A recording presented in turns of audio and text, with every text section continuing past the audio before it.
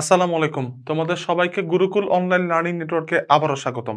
আমরা এইখানে লব্ধির মান নির্ণয় আমরা একটু আগেই সামান্তরিক সূত্র থেকেই পেয়েছি যে কোনো দুইটা ভেক্টর, একটা যদি পি ভেক্টর হয় এবং অপরটি যদি কিউ ভেক্টর হয়, তাহলে পি ভেক্টর এবং কিউ ভেক্টরের জন্য যে লব্ধিটা হয় সেটা আর ভেক্টর, এবং এই আর ভেক্টরটাই কিন্তু আমাদের জন্য রিপ্রেজেন্ট করবে পি ভেক্টর এবং কিউ ভেক্টরের মান এবং দিক।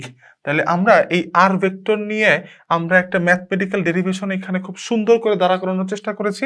আমরা এই ব্যাপারটা একটু দেখার চেষ্টা করি। আমরা এখানে একটা নির্দিষ্ট সামান্তরিক রাখার চেষ্টা করছি, সেটা হচ্ছে ও এ বি এবং সি। এইখানে এই ও এ বি সি সামান্তরিকের জন্য আমরা বিশাল একটা ম্যাথমেটিক্যাল ডেরিভেশন দ্বারা করেছি। আমরা এই জিনিসটা আস্তে আস্তে একটু বুঝবো, একটু খেয়াল করি। ও বিন্দু থেকে এইখানে যে সন্নিহিত বাহু দুইটা আছে সেটা হচ্ছে ও এ এবং ও বি। এই ও এ এবং ও বি এই দুইটা বাহুর জন্য যেই ভেক্টর সেটা হচ্ছে ও এর জন্য পি ভেক্টর, ও বি এর জন্য বি ভেক্টর। বুঝতেই পারতেছি। তাহলে এখন এই ও এ এবং ও বি এই দুইটা ভেক্টরের জন্য যে পি ভেক্টর এবং কিউ ভেক্টর রিপ্লেসমেন্ট আসতেছে, এই পি ভেক্টর এবং কিউ ভেক্টরের লব্ধি এই সামান্তরিক সূত্র অনুযায়ী আর ভেক্টর। আমরা বলতে পারি পি এবং কিউ দুইটা ভেক্টরের মধ্যবর্তী কোণ আলফা, পি এবং কিউ দুইটা ভেক্টরের মধ্যবর্তী কোণ আলফা, এবং পি এবং যেই লব্ধি আর একটা নির্দিষ্ট ভেক্টর পি এবং তার লব্ধি আর, তাদের মধ্যবর্তী কোণ হচ্ছে থিটা। আচ্ছা, এই কথাটা বলা আছে এবং এইখানে দেখা যাচ্ছে যে এইখানে যে পি ভেক্টরটা আছে, এই পি এখানে যে পি ভেক্টরটা আছে, তাহলে সামান্তরিকের আমি প্রপার্টি থেকে বলতে পারি বিপরীত বাহু সমান। তাহলে এইখানে পি ভেক্টর যদি ও এ হয় তাহলে অবশ্যই বিসিও হবে কি আমার পি ভেক্টর।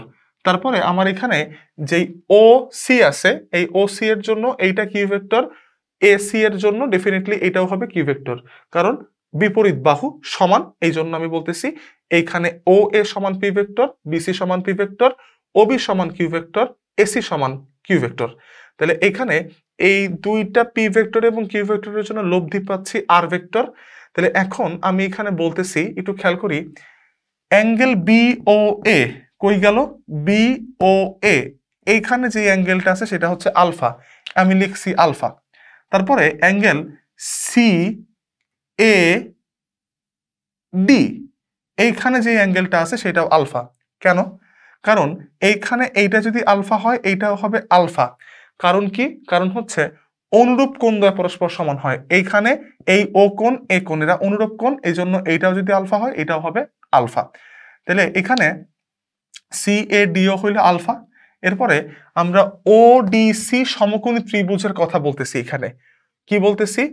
ও ডি সি এর একটা সমকোণী ত্রিভুজ। কারণ কি? আমি এইখানে ও এ এর বর্ধিতাংশ ডি, এই ডি তে সি বিন্দু থেকে একটা লম্ব এঁকেছি। এই জন্য এই লম্বের জন্য আমরা বলতে পারি যে এখানে যে ত্রিভুজটা গঠিত হয়েছে সমকোণী ত্রিভুজ সেটা হচ্ছে ও ডি সি। ওডিসি সমকোণী ত্রিভুজ। তাহলে ওডিসি সমকোণী ত্রিভুজে পিথাগোরাসের উপপাদ্য অ্যাপ্লাই করে পাই। পিথাগোরাসের উপপাদ্যটা কি ছিল? কোন সমকোণী ত্রিভুজের অতিভুজের উপর অঙ্কিত বর্গক্ষেত্র অপর দুই বাহুর উপর অঙ্কিত বর্গক্ষেত্র দ্বয়ের সমষ্টি সমান। সেখান থেকে আমরা বলতেছিলাম যে এই সমকোণী ত্রিভুজে ওডিসি সমকোণী ত্রিভুজের অতিভুজকে, ও ডি সি সমকোণী ত্রিভুজের অতিভুজ কিন্তু কেউ না, সেটা হচ্ছে ওসি। ওসি যদি অতিভুজ হয় তাহলে আমি বলতে পারি অতিভুজ স্কোয়ার ইজ ইকুয়াল টু লম্ব স্কোয়ার প্লাস ভূমি স্কোয়ার, বা যে কোনো দুইটা বাহু স্কোয়ার স্কোয়ার। তাহলে আমি এখানে বলতে পারতেছি কত? ওডি স্কোয়ার প্লাস সিডি স্কোয়ার। এখানে তারপরে আমি ওসি স্কোয়ারকে ওসি স্কোয়ারই রাখছি, কিন্তু ওডি স্কোয়ারকে লিখছি ও এ প্লাস এডি স্কোয়ার। ও এ স্কোয়ারকে লিখছি কি? ও এ প্লাস এডি স্কোয়ার। তাহলে এখানে আমি বলতে পারি ও এ প্লাস এডি, ওডি বাহুরে ভাঙলে আমি কি পাবো? এখানে যে ওডি বাহু, এই ওডি বাহু ইজ ইকুয়াল টু আমি কি লিখতে পারি? খুব নর্মাল, ও এ প্লাস এডি। ও ডি ভেক্টরে আমি লিখতে পারি কি? ও এ প্লাস এডি। তাহলে এই ও ডি এর পরিবর্তে ও এ প্লাস এডি বসানোর পরে উপরে স্কোয়ার স্কোয়ারে থাকলো, এখানে যে সিডি সিডি হইলো। তাহলে এখন এই সিডি স্কোয়ারের মতো থাকলো। এখন আমি তারপরে আবার যখন বলতেছি এডিসি সমকোণী ত্রিভুজ, এডিসি এই যে সমকোণী ত্রিভুজটা আছে, এই এডিসি সমকোণী ত্রিভুজের জন্য এই এডিসি সমকোণী ত্রিভুজের জন্য। আমরা জানি সমকোণী ত্রিভুজের জন্য একটা ম্যাথমেটিক্সের নতুন শাখার তৈরি হয়, সেটা হচ্ছে পিথাগোরাসের আবিষ্কৃত শাখা ক্যালকুলাস। সেখানের একটা নতুন ছোট সেকশন, সেটা হচ্ছে ত্রিকোণমিতি। আমরা জানি এই ত্রিকোণমিতি কোন একটা সমকোণী ত্রিভুজের 3টা বাহুর জন্য 6টা অনুপাত থাকে, সাইন, কস, ট্যান, কোসেক, সেক, কট। তাহলে আমরা এই সাইন, কস, ট্যান, কোসেক, সেক, কটের সাথে একটা সাপেক্ষ কোণ ইউজ করি। এটা আমরা 9 10-এ শিখছি। এখানে আমি সেই এডিসি সমকোণী ত্রিভুজে এখানে যে সাইন আলফা, এখানে যেহেতু আলফা ব্যবহার করছি, আমি এখানে এডিসি এই সমকোণী ত্রিভুজের জন্য আমি সাইন আলফা, আমরা জানি কি সাইন থিটা বা সাইন আলফা বা সাইন যে কোনো সাপেক্ষ কোণ, সেটা মানে কি লম্ব বাই অতিভুজ।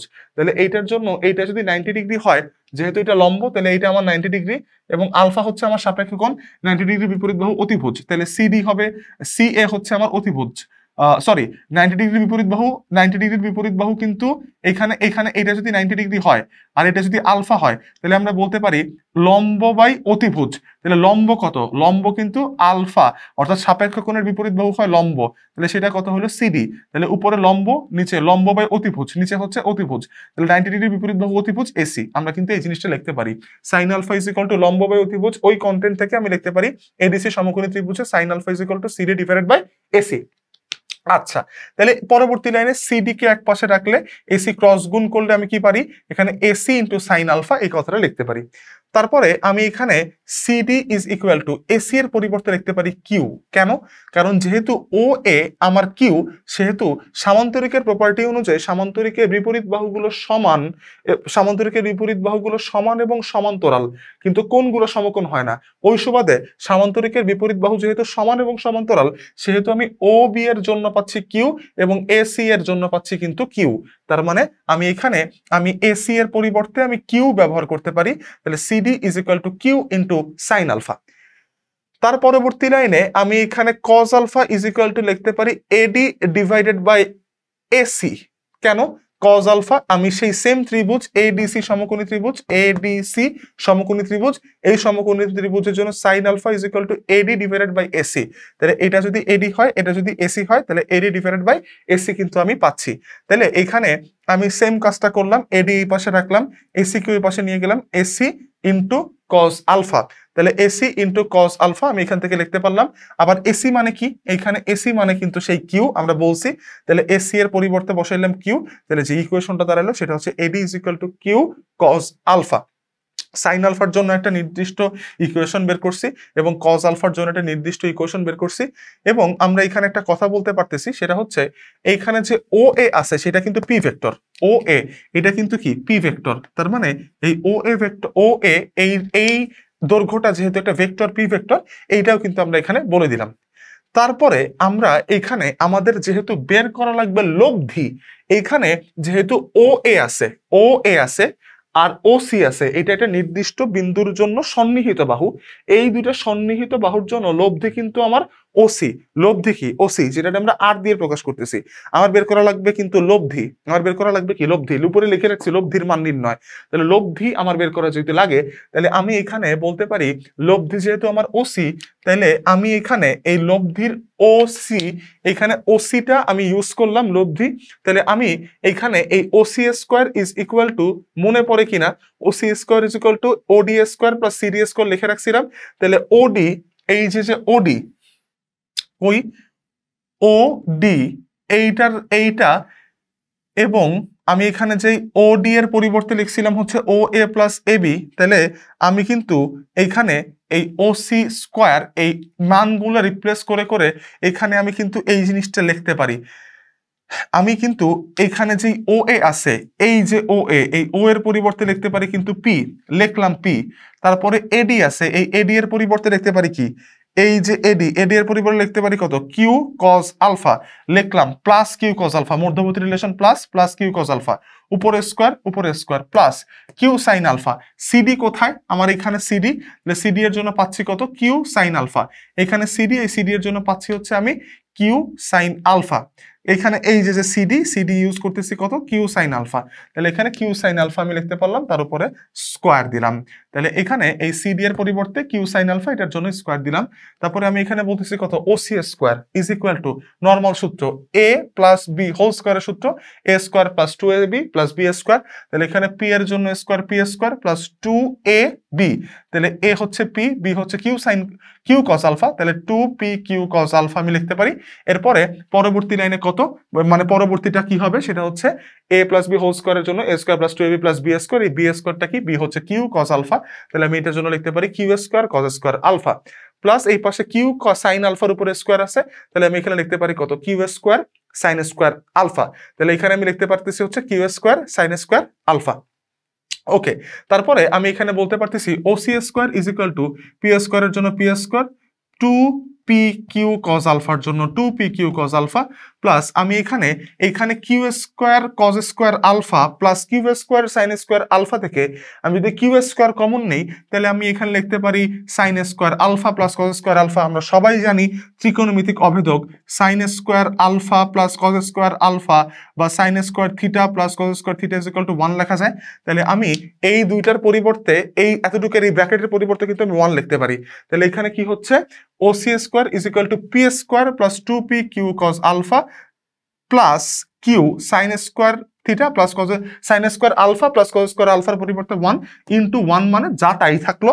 তারপরে আমি এখানে লিখতে পারি OC square is equal to P square plus Q square plus 2p Q cos alpha, সাজায় লিখলাম, স্কোয়ার গুলোর আগে নিয়ে আসলাম। এই ওসি আসলে কি, ওসি কেউ না, ওসি ছিল আমার সেই লব্ধি আর, তাহলে ওসি এর পরিবর্তে আমি লিখলাম আর, তাহলে আর square is equal to P square plus Q square plus 2p Q cos alpha.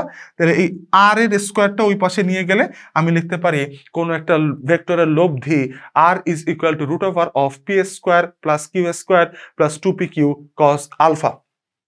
এই ছিল মোটামুটি আমার লব্ধির মান নির্ণয়ের ক্যালকুলেশন। এই লব্ধির মান নির্ণয়ের ক্যালকুলেশনটা আমরা এখান থেকে দেখলাম। এই সূত্রটা আমাদের জন্য কিছু অঙ্ক করতে সাহায্য করবে এবং এই সূত্রটা কিন্তু বেশ ইম্পর্টেন্ট। লব্ধির মান, কোনো দুইটা ভেক্টরের লব্ধির মান root over of P square plus Q square plus 2p Q into cos alpha, এই ফরম্যাটে আমরা বের করতে চাই। লব্ধির মান দেখা হয়ে গেলে আমরা এখন এই জায়গাটা থেকে লব্ধির দিকটা একটু দেখতে চাই। আমরা লব্ধির মান কিন্তু নির্ণয় করে ফেলছি। লব্ধির মানটা ছিল আর is equal to root over of P square plus Q square plus 2p Q into cos alpha, দুইটা ভেক্টরের মধ্যবর্তী লব্ধি। এবার দুইটা ভেক্টরের জন্য আমরা আসলে লব্ধির দিক নির্ণয় করতে চাই। যেহেতু ভেক্টর রাশি নিয়ে পড়াশোনা করতেছি, মানও আছে দিকও আছে, মান বের করলাম, এবার দিকটা নিয়ে কথাবার্তা বলতে চাই। তাহলে দিক নিয়ে যদি আমি একটু কথাবার্তা বলি, তাহলে এখানে কি বলা যায়, আর পি এর সাথে থিটা কোণ উৎপন্ন করে। আর কি করে, আর হচ্ছে পি এর সাথে থিটা কোণ যদি উৎপন্ন করে, একটু খেয়াল করি, আমার এখানে আছে আর, আরটা আমার লব্ধিরই কাজ। তার মানে লব্ধির জন্য এই লব্ধিটা আমি এই পি ভেক্টরের সাথে কি করতেছে, সে থিটা কোণ উৎপন্ন করতেছে। এই লব্ধি পি ভেক্টরের সাথে থিটা কোণ উৎপন্ন করতেছে এবং দুইটা ভেক্টরের মধ্যবর্তী কোণ কিন্তু আমার আলফা, দুইটা ভেক্টরের মধ্যবর্তী কোণ কি আমার আলফা। তাহলে আমি এখানে যে কথাটা একটু বলতে পারি সেটা হচ্ছে, যদি আর পি এর সাথে থিটা কোণ উৎপন্ন করে, তাহলে ওডিসি সমকোণী ত্রিভুজ, কি বলতেছি, ও ডি সি, এই যে সমকোণী ত্রিভুজটা আছে, ওডিসি সমকোণী ত্রিভুজের জন্য আমি ট্যান থিটা কি পাই, ট্যান থিটার ইকুয়েশনে আমরা জানি লম্ব বাই ভূমি। তাহলে লম্ব কত, লম্ব হচ্ছে সিডি, লম্ব হচ্ছে সিডি এবং ভূমি কত, ভূমি হচ্ছে ওডি। তাহলে tan theta is equal to CD divided by ওডি। তাহলে লম্ব বাই ভূমি সিডি আর এখানে হচ্ছে ওডি। আমি আবার এখান থেকে জানি যে ওডি is equal to O A plus এডি, তাহলে এইটা আমি বসাইলাম CD divided by O A plus এডি। আচ্ছা, তারপরে আমি এখান থেকে বলতে পারতেছি tan theta is equal to CD divided by O A plus এডি। তাহলে আমরা আগে থেকে মানগুলা বের করা ছিল আমাদের। Tan theta is equal to সিডির জন্য আমরা জানতাম কিউ সাইন আলফা, আমরা আগে বের করে রাখছিলাম। তারপরে ও এর জন্য আমরা ও এ কে রিপ্লেস করতেছি, ওইখানে যে ও এ, এটা কিন্তু পি ভেক্টর, তাহলে সেটার জন্য আমি বলতেছি পি এর মানটা শুধু নিচ্ছি, ভেক্টরের মান, প্লাস এডি এর জন্য আমি জানি কত, কিউ কজ আলফা, এডি এর জন্য আমরা জানতাম কত, কিউ কজ আলফা। আমরা কিন্তু এটা ওই লব্ধির মান নির্ণয়তে দেখে আসছি যে CD is equal to Q sine alpha, এটা কিন্তু লব্ধির মান নির্ণয়তে আমি বের করে আসছি, এবং এডি is equal to Q cos alpha, eddy is equal to Q cos alpha sine alpha cos alpha. তাহলে মানে এখানে সিডি এর পরিবর্তে বসাচ্ছি কিউ সাইন আলফা, ও এর পরিবর্তে বসাচ্ছি পি প্লাস এডি এর পরিবর্তে বসাচ্ছি কত কিউ কজ আলফা। তাহলে এখন আমি এইখান থেকে বলতে পারতেছি tan theta is equal to Q sine alpha divided by P plus Q cos alpha. তাহলে এইখানে থিটাটা যদি এই পাশে রাখি, ট্যান এই পাশে গেলে সমান সমানের বাম পাশ থেকে ডান পাশে গেলে ট্যান ইনভার্স হচ্ছে, তাহলে tan inverse of Q sine alpha divided by P plus Q cos alpha. তার মানে আমরা কিন্তু একটা কোণ নির্ণয় করলাম, কোণ। তার মানে ভেক্টরে দিক মানে হচ্ছে কোণ, এই কথাটা মাথায় রাখতে হবে। ভেক্টরে দিক মানে হচ্ছে কোণ। তাহলে ভেক্টর রাশিতে দিক মানে কি? কোণ। ভেক্টর রাশিতে দিক মানে কিন্তু কিচ্ছু না, সেটা হচ্ছে কোণ। তাহলে আমরা কোণ বের করছি, তার মানে আমরা আসলে লব্ধির দিক বের করে ফেলছি। আমরা যেহেতু কোণ বের করে ফেলছি, সেহেতু আমরা কি করছি? লব্ধির দিক নির্ণয় করে ফেলছি। তার মানে আমরা এইখানে লব্ধির মান নির্ণয় করলাম, লব্ধির দিক নির্ণয় করলাম। আসলে এই লব্ধির মান এবং দিক নির্ণয় করতে যে আমরা এইখানে দুইটা সূত্র তৈরি করলাম। সেটা হচ্ছে লব্ধি, দুইটা ভেক্টরের লব্ধির মান আর is equal to root over of P square plus Q square plus 2p into cos alpha, এবং লব্ধির দিক কত হবে? Theta is equal to tan inverse of Q sine alpha divided by P plus Q cos alpha. তাহলে আমরা একটা জিনিস একটু মোটামুটি ভাবে শিওর হইলাম যে এইখান থেকে আমরা একটা কথা উপরে লিখে রাখছি যে আর পি এর সাথে থিটা কোণ উৎপন্ন করে। আর পি এর সাথে কি করে? থিটা কোণ উৎপন্ন করে। এখন আর যদি পি এর সাথে থিটা কোণ উৎপন্ন না করে, আর যদি কিউ এর সাথে থিটা কোণ উৎপন্ন করতো ফোর্সে, এখানে আর এইটার সাথে থিটা কোণ উৎপন্ন না করে, আর যদি এইখানে থিটা কোণ উৎপন্ন করতো, এটার সাথে যদি থিটা কোণ উৎপন্ন করতো, তার মানে একটু খেয়াল করি, থিটা আমার এখানে ইউজ হচ্ছে কোথায়? আমি এখানে tan theta is equal to Q sine alpha divided by P plus Q cos alpha. P এর সাথে থিটা কোণ উৎপন্ন হয়, একটা যে কথা মনে রাখতে হবে, যার সাথে থিটা কোণ উৎপন্ন হয় সে নিচে একা বসে। যার সাথে থিটা কোণ উৎপন্ন হয় সে নিচে একা বসে। যার সাথে থিটা কোণ উৎপন্ন হয় সে নিচে একা বসে। যদি এই সিচুয়েশনটা থাকতো ফর্সে, আমার তো এই সিচুয়েশন মানে আমার তো এই সূত্রটা এইটার জন্য যে এইখানে হচ্ছে আমার পি ভেক্টর, এইখানে হচ্ছে আমার কি ভেক্টর? Q vector.